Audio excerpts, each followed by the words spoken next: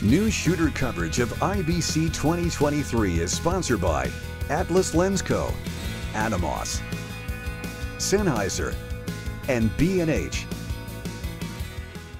Hi, it's Matt here for Newsshooter.com at IBC 2023. I'm back with David at the SmallRig booth. Now, your V-mount batteries have been very popular. You've now introduced a new Pro series here at the show. Tell me what the differences are. Yeah, absolutely. Yeah, so like you said, the V-mount batteries have been very popular, and with this new Pro series, there's just a few updates.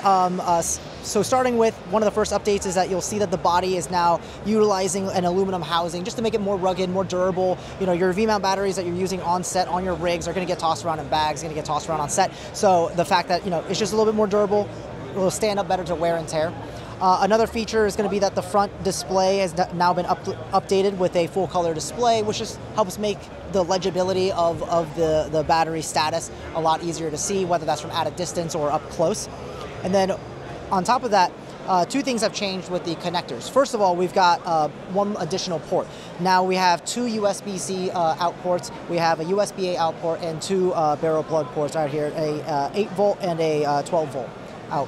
One of the nice things about the updated version, the Pro version, is going to be the fact that all of these ports now can concurrently deliver max wattage out. So if you're using all of these ports, you're still getting max draws at each individual device that you're powering.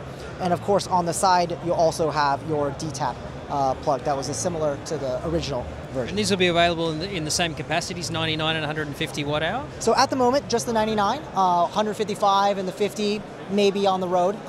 Can't say really for sure at the moment, but the 99 is out now. And when these are expected to ship, and what sort of price are we talking about? Yeah, so they're going to be shipping soon.